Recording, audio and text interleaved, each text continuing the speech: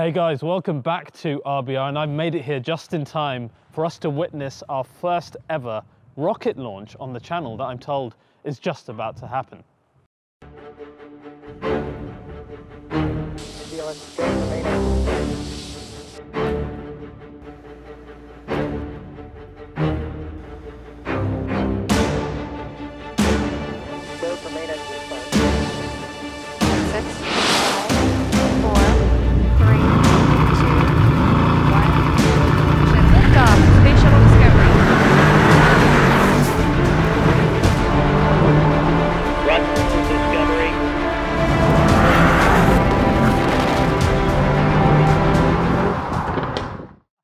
What an absolute monster, guys. This is the Brabus Rocket 900 based on AMG's GT63 S. And as you can see, the name Rocket is very, very apt indeed. Now, this is essentially a hypercar with huge changes on the standard model GT63 S.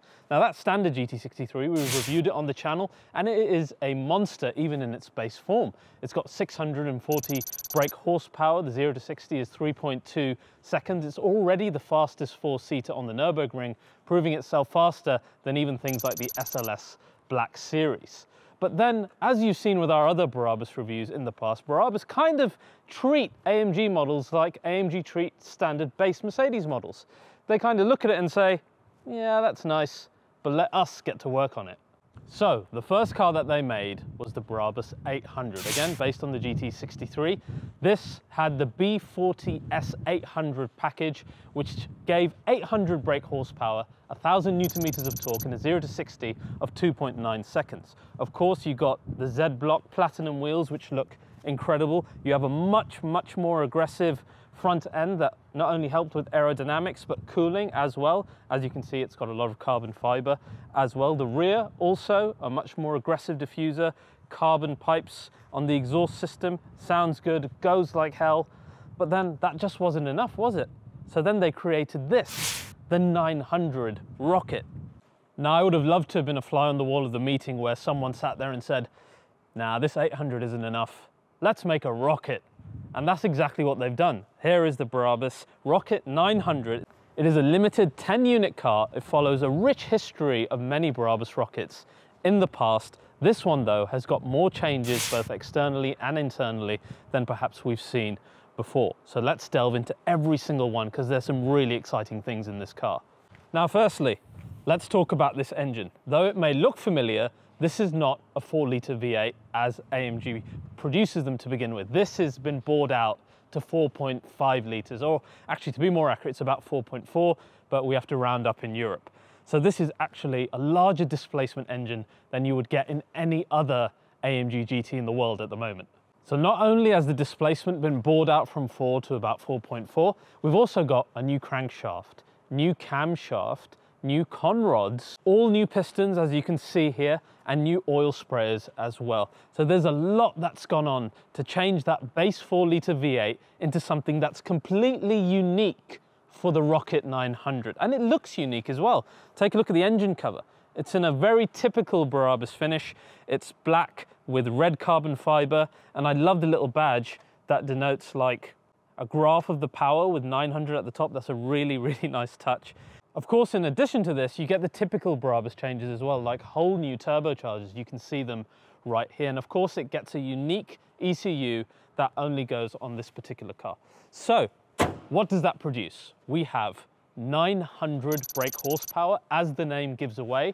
The torque is more, but it's limited to 1,050 on the road. And the 0 to 60 has been improved to 2.8 seconds.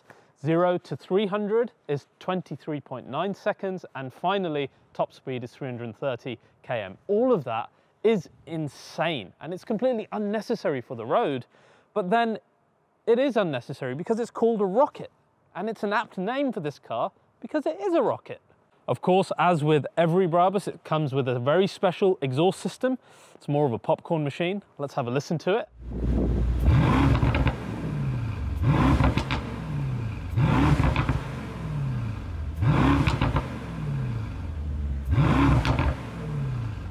Now, as you can plainly see as well, loads has been changed on the outside. And as you'll only ever see on Remove Before Race, I want to show you how that actually all happens. How we're going to begin is taking a normal GT63 S. What goes on? First of all, the front end. It's the most brutal front end I've ever seen on a super saloon in my life.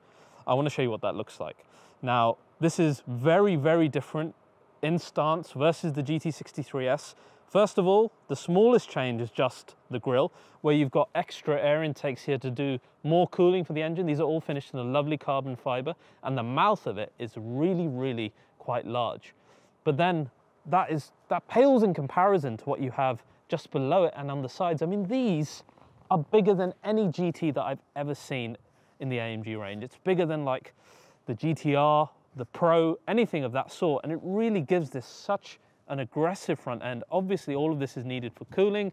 And then you've got completely unique wide arches, which are massive. And all of this front end is created with carbon fiber reinforced plastic. I can show you what that looks like.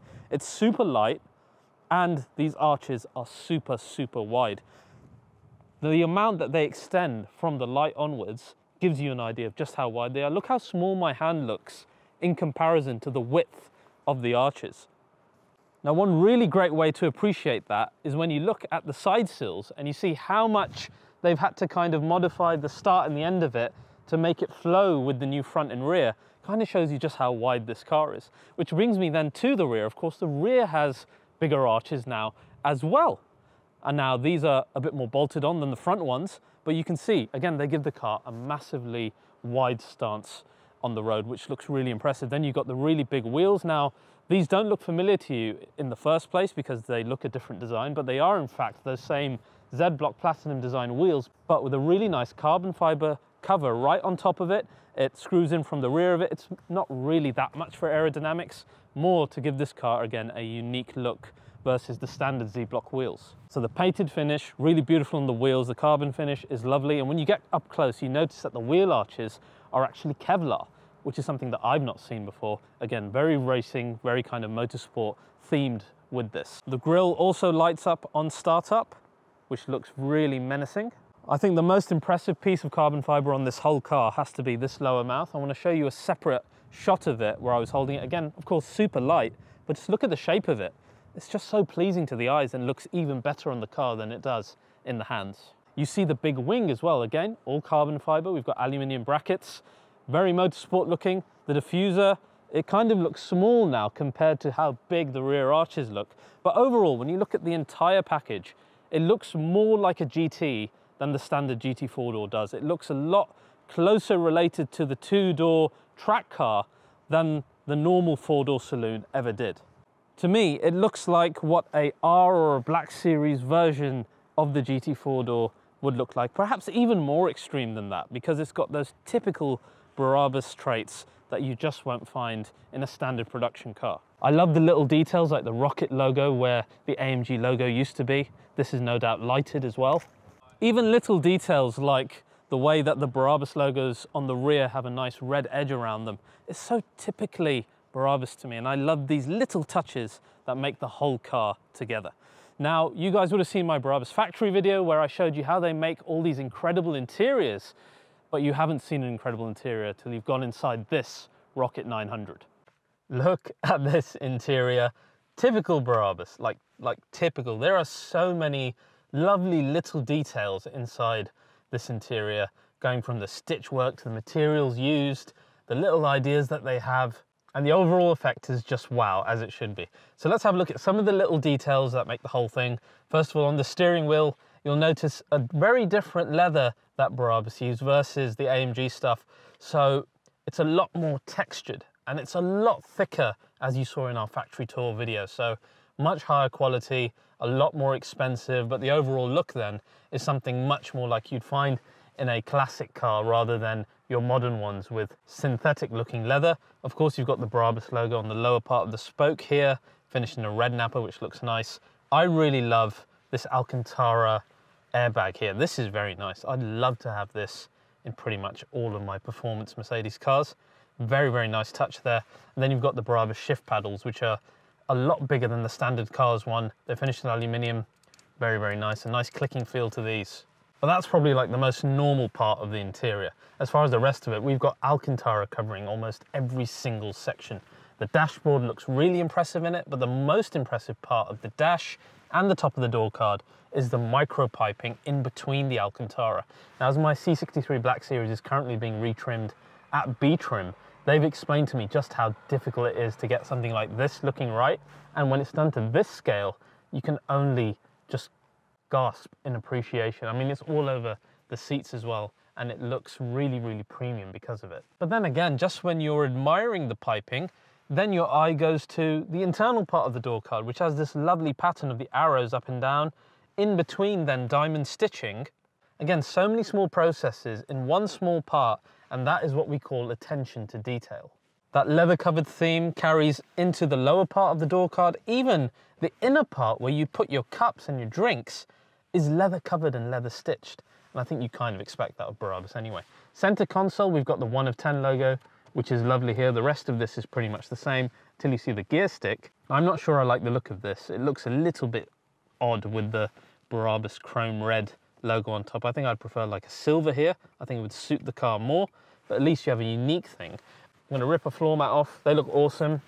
They carry the same theme as you find in the door card, which is those arrows, and you see Brabus Rocket there at the bottom. I better put this back. Then of course the seats themselves, we've got the micropiping as I already said, but you've got diamond stitching and perforations within there which are unique to this car. You've even got a Brabus plate signed by Constantine Brabus, the CEO, just to say that this is a 1 of 10 Brabus masterpiece. The rear carries through the same theme, and this one's got the 2 individual seats. You'll see on the seats, again, you've got those badges as well. In the second car that we have here, you've got a different version of this interior, which has then instead got a grey or silver stitch as opposed to the red.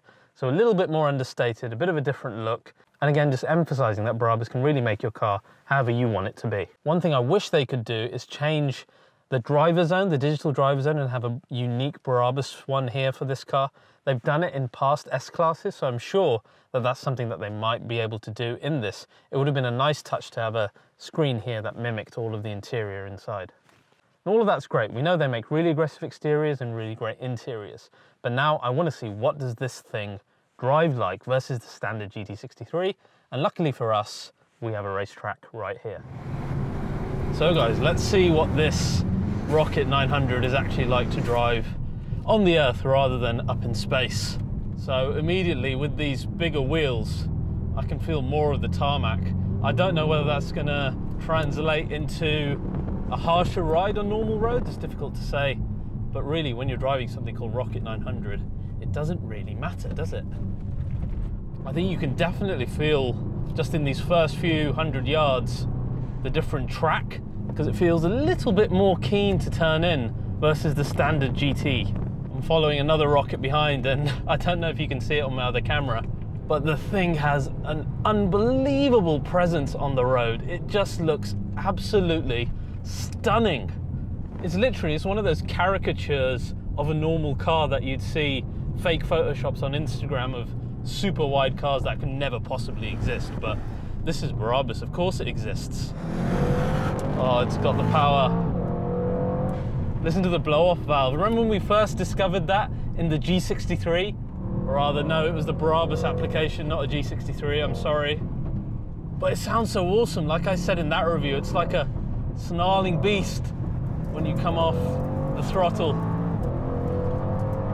You know what, for something with 900 brake horsepower, you would expect it to be a little bit more unruly, but this thing has really got the ability to put down the power on the ground. Really, it does remind me of the standard GT63 S, in a good way, in the sense that I'm not being overpowered by this massive horsepower or torque figure. And in fact, it's just really easy and pleasurable to drive. We're coming up to the straight now. Let's put some of that power down. Oh, that is so much power. It's like manhandling a wild animal, and that's exactly what I'm expecting of a Brabus Rocket.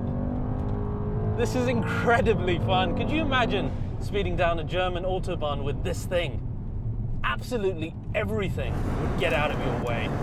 I'm really liking the steering. I'm liking that extra little bit of feel on the turn-in that you get in this one versus the standard car. It's got grip, it's got power, it's got the brakes to deal with it. This is incredibly fun. So big difference in experience versus GT63 S, not only with the blow-off valve and the unique Brabus exhaust. One thing that's really telling for someone who's so used to the AMG 4-litre engine is how you get a deeper burble out of this 4.5 litre by Brabus. I'm sure you guys can hear it as well. It's a little bit deeper, it's a little bit louder, it's a little bit more menacing, despite being controlled by those same regulations that the AMG cars are. Imagine this in like a Rocket C63. Oh. But I think most of all, the thing you take away, it's the power and the looks, and really I think that's what it comes down to in Brabus. It's a real statement, especially with a 1 of 10 car. You want something that looks like nothing else on the road, and you will never see a saloon that has the presence of this Rocket 900. Well guys, this has been exceedingly fun. I hope you've enjoyed this full review of the 1 of 10 Brabus Rocket 900 based on the GT63 S. I absolutely love this 4.5 litre engine. I absolutely love the look of this car. It's just such a shame that it's going to be so rare on the road. If you enjoyed this video, please do like, subscribe and share it. And I'm going to take a few more fun laps, because why the hell not? See you guys next time.